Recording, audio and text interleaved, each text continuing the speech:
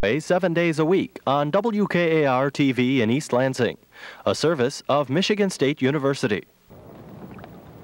Now, our country wasn't built on factories and machines. It has its origins back in fur trapping. The fur traders and voyagers were the ones who settled Michigan. They trapped a variety of animals, but all of them were rodents and predators. That's what fur trappers go after. That's what provides basically the fur that we have today. The trapping tradition is alive and well. It's done basically the same way it was done 200-300 years ago, and we're going to take you trapping, show you what that's all about. So stay tuned. I'm Fred Trost. It's Thursday night, time for Michigan Outdoors. From the rugged shore and woodlands of the north, its history of copper mines and iron ore, the Great Lakes fisheries. To the farmlands of the southern counties we'll look around again at all that waits the sportsman in the state of Michigan. And sometimes when the moon brings out the diamonds in the snow, and the stillness of the forest lies encased in Arctic cold, the wind might whisper through the trees, listen if you can, it tells you of the beauty in this state of Michigan.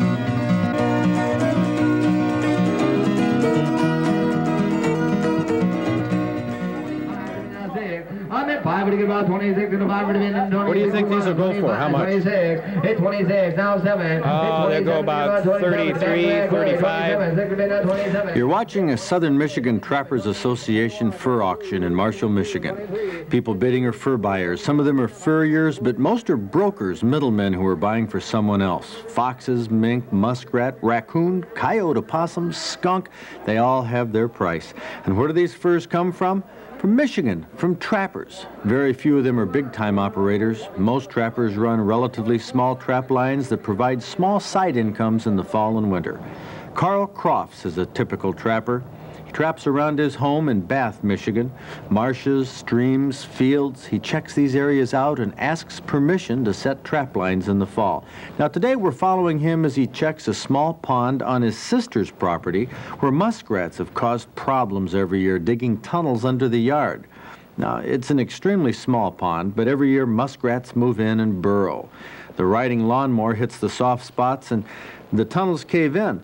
So she asks Carl to trap the muskrats out, usually in December. Every day he checks the 4 traps that he sets along the banks.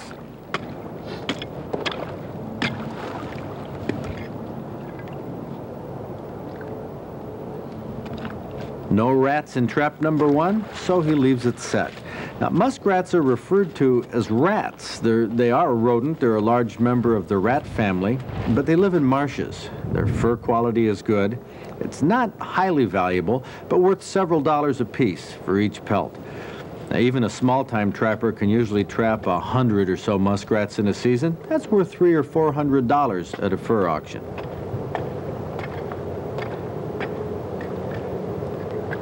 Trap number 2.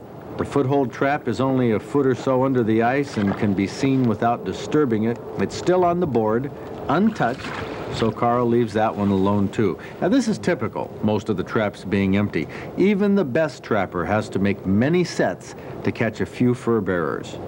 Now trapping is probably the most misunderstood of all outdoor activities. It has the appearance of cruelty to many people who don't understand nature and don't understand trapping. Now, the quarry in trapping is rodents or predators that have fur that's valuable on the market. Species that are in high demand are often raised on fur farms to supplement the natural production. So when foxes, for example, aren't trapped, more are raised on farms.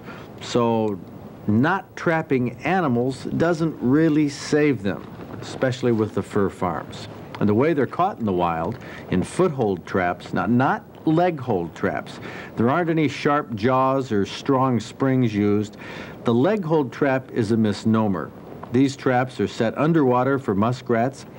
They rarely catch anything but a muskrat, and they don't kill the rats violently. Now, they drown them quickly, as humanely as animals are killed in slaughterhouses for food or for their fur.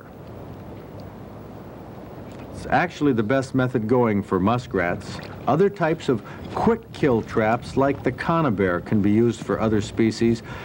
But the problem with these quick kill traps on dry land is that infrequently animals are caught that aren't wanted. And if they're caught in a foothold trap, they can be released unharmed if they're being held in a foothold trap. The stories, by the way, of animals chewing their legs off, well, those are rare nowadays. Not a significant part of the trapping scene. And then, of course, we hear the stories of trappers who check their traps once a week. Animals suffering. Simply not true. Besides being inhumane, which trappers avoid, checking traps every day is just good business. Now, look at it this way. An animal left in a trap more than a day is likely to be eaten by a predator, or at least it's going to start to spoil, which reduces its quality and price. So trappers check their traps daily because it's in their own best interest, if nothing else. Then there's the question of using the meat. Yes, much of the meat is used from trapped animals. Muskrats, raccoons, opossums, and beavers are often eaten by trappers. If not, the carcasses are sold or given away. Predators like fox aren't eaten as often, but I have been sent fox recipes by viewers who say they're tasty. Problem is, they just don't have much appeal to many people. Now, the pelts have the main value, and for every 2 hours working a trap line, a trapper spends, usually at least an hour preparing his pelts for sale. The whole animal is cleaned and combed, and then it's skinned. Now, these are things a trapper has to do himself if he wants to make any money at all, and the better care he takes of his pelts, the higher price they're going to bring from fur buyers. Trapping season is in the fall and early winter because it's at that time of year that the pelts are in prime condition. They're the most valuable when the long, thick winter fur is new, the guard hairs are long, and the pelt is considered prime. Now, as the winter wears on, so do the coats of the animals in the wild. Their hair breaks off, falls out, loses quality. And the meat, by the way, on animals like muskrats, beaver, and raccoons is excellent. It's often a part of wild game dinners, even the exotic Safari Club International dinners put on each spring. The fur bearers that aren't predators eat vegetation, and they're as clean and healthy as you'd want. There's just sort of a stigma about eating an animal that has the word rat in its name. So at wild game dinners, they're oftentimes referred to as marsh rabbits. Sounds a little better, doesn't it? Well, after skinning the muskrat, it has to be fleshed out, the pieces of meat removed with a draw knife, and trappers get very adept at this skill. Spend a lot of time at it, too. When the scraping and fleshing is done, the last step is stretching and drying.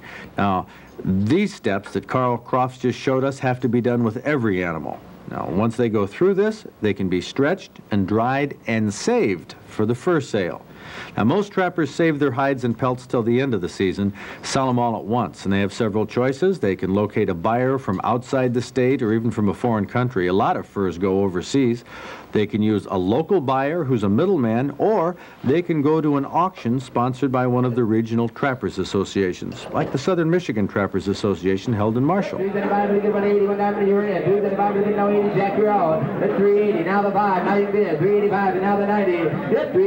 buyers look over the furs carefully. They don't want any nicks, cuts, or thin spots in the skin.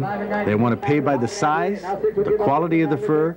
Sometimes the trappers get the $5.50 they want per pelt, sometimes they don't. You bought her, number 13, 5.5.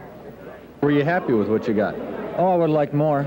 I sold them for $4.50. I would like more. You think they were worth more? Oh, sure. A lot of hard work. How do you feel when they go up on the block and they say sold $4.50? Well, that's the way it is? That's the way it is, I guess. There's not a whole lot a guy can do, but you can turn it down if you don't like the price. So I sold my other fur at Alba, the other fur sale. Mm-hmm. Do you have a good year? Pretty decent. Why do you trap? For the enjoyment more than anything else. I like it a lot. It's a lot of fun. What's fun about it? Oh, you get cold and you get wet and just get out in the outdoors. I like the outdoors a lot. How about, do you make enough money to pay for it? Well, the money's not that important. Just I like to do it. It's really a lot of fun. You talk to most of the trappers, they'll tell you the same thing. Trapping is seasonal, it's part-time, but they all do it because they enjoy it. At Trappers Association's fur sales, about the only fur farm pelts are those from the silver fox. Otherwise, most of these furs are trapped in woodlots and marshes in Michigan. Trappers enjoy the outdoors. They enjoy the money, they enjoy the challenge, the simplicity of trapping, but they also know they're keeping the occupation alive that founded this country. Traditions as American as apple pie and pot-bellied stoves, trapping and fur trading, an important part of our American outdoor heritage.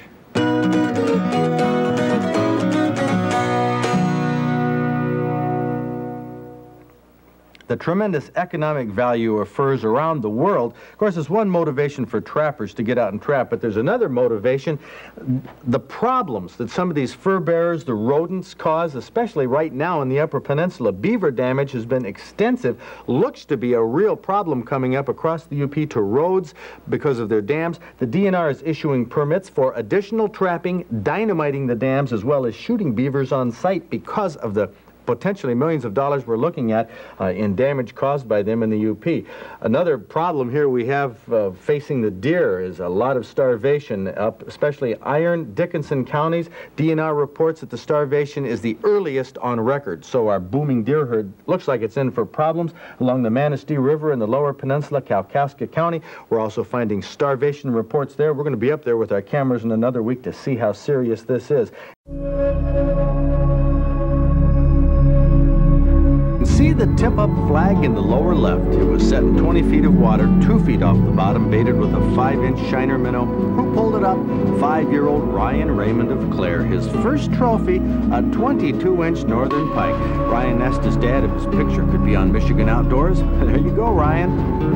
11-year-old Brian Milkowski of Linwood was fishing Saginaw Bay in the middle of January, caught a trophy yellow perch, 15 inches long, weighed in at 1 pound, 12 ounces, a master angler qualifier, but I don't think Brian had it registered. Here's young Devin Cook from Flint, who was fishing Pratt Lake near Gladwin last summer using a minnow. He caught a trophy crappie. As Uncle Ken said, it might make master angler, probably would have if Devin had a weight on certified scales, but since it was 2 inches over the Stroh's Fishing Award minimum, this 15-incher makes the trophy book based on length.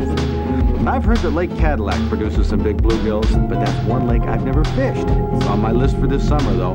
Benjamin Kaufman from Mount Pleasant is only 6 years old, but I tell you, age does not hold you back in fishing. He was dunking a night crawler in Lake Cadillac last July and pulled out, get this, a 12-inch, 1 pound, 11-ounce bluegill. All I can say is, wow, I'm impressed.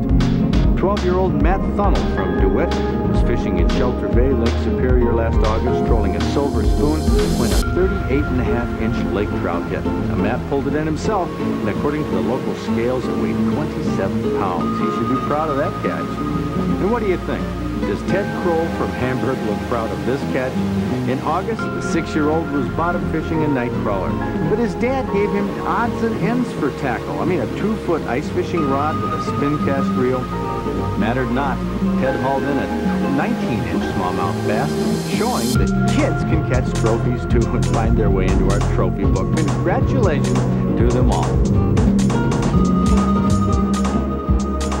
Representatives from the People's Republic of China are here with a very special panda exhibit they'll be taking across Michigan over the next month. They're doing that to try and raise funds for panda restoration. Now, these representatives are from the Sichuan province, which gave our Michigan DNR the Chinese blackneck, or the Sichuan bird, which we hope to restore, which we hope will restore pheasant hunting to Michigan. So be generous in thinking about a contribution to the Panda Fund. Mild weather has postponed a pheasant transplant that was supposed to take place. Kansas birds to Michigan under the auspices of DNR and Wildlife Unlimited. The weather's been so good out there, they have not been able to bait the pheasants into the traps. And another moose is dead, and Steve Schmidt, biologist and veterinarian, has confirmed it. It was brainworm. You've determined the latest moose died of brainworm? Yes, that's right, Bob. The last cow that died a couple days ago, it was definitely brainworm. We found one adult worm on top of the brain. Is there any indication the rest of the moose herd is suffering from brainworm? Have you got some animals slowing down in the field or anything that you know of? No, that would be hard to determine. And as far as we know, we don't have any other animals that are showing symptoms from brainworm. But we'll just have to take it and, you know, see what happens. Are you optimistic at all from now you're not only a wildlife biologist, you're a veterinarian. That's right, Bob. What do you think? Are you still optimistic about the moose transplant? Oh, very much so. Yeah, just because we've lost a few animals, that doesn't mean that the whole herd is going to go under. We're very optimistic about it. Non-game checkoff is, of course, a good money saver on your taxes, and of course contributing to the game in Michigan, also contributing to the enjoyment of wild game. Our wild game cooking contest, we are a few days late because of the multitude of recipes we've received and notifying the winners, but that'll be coming out at the first part of next week. I wish I could taste them all. Oh, I think you will during the coming year, one time or another. Bob, we have some questions from our viewers here. Here's one from Bob Andrews in Flint. He asked about handguns. He says, what is the legal caliber and barrel length for handguns in hunting deer? Well, you've got to divide Michigan really up into two portions, the northern lower and the upper in one portion, and the southern lower in the other. Just about anything goes north of that Bay City to Muskegon line, any barrel length, just so long it isn't something like a .22 caliber rimfire. But south of that, we've got new rules and regulations for this first-year deer hunt. Barrel lengths we know are going to be a minimum of 3.5 inches. You're going to have to use a repeating handgun. As for the caliber, we don't know yet. The DNR is charged with formulating a list that won't be out till sometime around the 1st of April. Keep you posted on that as soon as it happens. Letter for you too, Fred, from Leon Hank of Holt, Michigan. He writes, every hunting season for the last 20 years, I have enjoyed great shooting at sharp-tailed grouse near Sault Ste. Marie. Can you tell me why these game birds inhabit only 3 or 4 counties in the eastern upper peninsula of Michigan? They seem to like habitat similar to what pheasants need. Why don't we find these birds in other parts of the state? Well, they really don't like habitat that pheasants use. Like the farm country, sharp-tails will not survive in farm country. They need some open grassland like they find in that part of the UP. Now, there is an area in the lower peninsula, Mecosta, Isabella, that area. There's about 4 counties there that Pete Squibb from the DNR says they will try releasing sharp-tails in that area. Now, we used to have sharp-tails there. That's where Howard Shelly got a great story. Howard Shelly from Michigan Outdoors. He's going to be up in just a moment. But first, let's see if you can answer this question, this fisherman's question, fishing fanatics question in our outdoor quiz. What's the longest number of hours one person has ever fished continuously?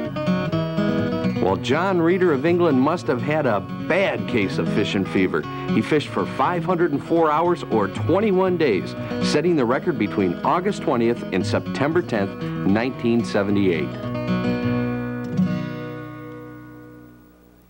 This will be our 9th winter going to Brownsville. Our trailer is already down there. We left it last spring, and we hope to spend the winter there, come back next April. And Howard Shelly, a face and a voice that Michigan sportsmen saw every week on Morton F's Michigan Outdoors. I had the pleasure of working with Howard in the late 1960s, and although he's retired now and wintering in the South with his wife Ruth, his films are classics. The one he did when sharp-tailed grouse lived in the lower peninsula is particularly appropriate right now. Maybe you remember this when Howard visited us a few years ago. What's this one called? This one takes place, I think, around this area, or sharp-tailed grouse country? Right. There's very few sharp-tailed grouse left in Michigan. A few in the upper peninsula, but in the lower peninsula, in an area 15, 20 miles northwest of Houghton Lake. That's just about the only place. And I went in there with one of the conservation officials a few years ago, early in the spring, to film this. And again, it was one of those deals where, oh no, it can't be done. But I accepted the challenge. Moved my equipment in the day before, came in during the middle of the night and got in the blind. And as I was there, well hidden and very quiet, at the break of day. Now the reason the sharp-tails come to this particular area is because there's a special type of food that grows there. You or I would call it just a weed, but I believe the proper term is it's called a sweet fern, and that's one of the reasons why the sharp-tail will come into this area.